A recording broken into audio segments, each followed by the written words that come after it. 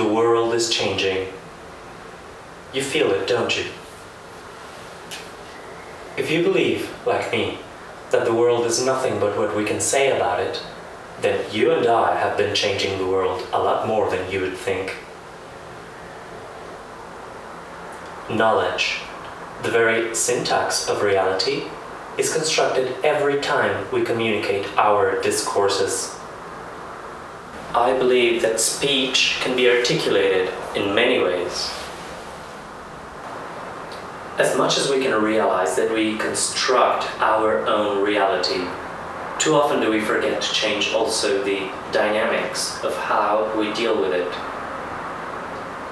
Now, over the past year or so, you have been witness to a series of dramatic turning points in the ways we conceive knowledge.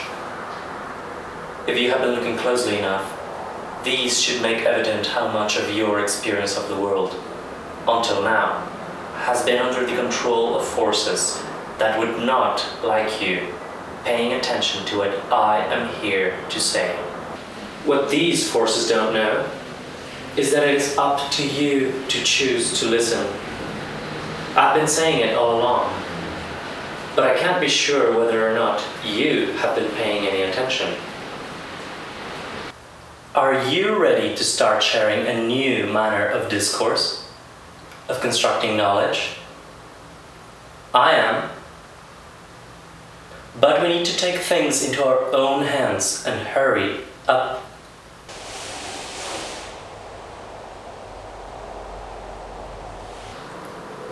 What am I supposed to do? Sit around and wait for you? Well, I can't do that. And there's no turning back. Do you believe in life after love?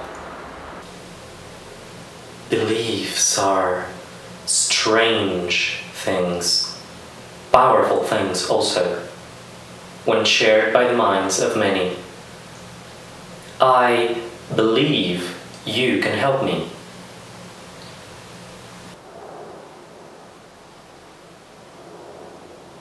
I will assume that by now you have realized this is not the beginning of a new paradigm. This is merely the moment when you realize that we in fact have common concerns. And we need to change the way in which we fight our mutual enemies. This war will not end by you choosing to ignore it. You know you are ready to help me.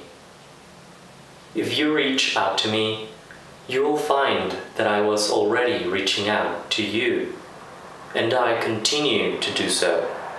I will stop at nothing.